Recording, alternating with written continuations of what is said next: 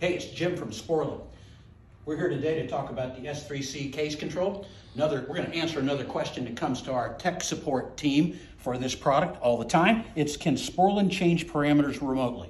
Specifically, set point change requests like discharge air temperature or defrost schedules. Well, you know what? We can get into the S3C portal and do just about anything we want. But that's not the right way to handle this. The right way, clear it with the store owner and coordinate with the building automation system provider. Why?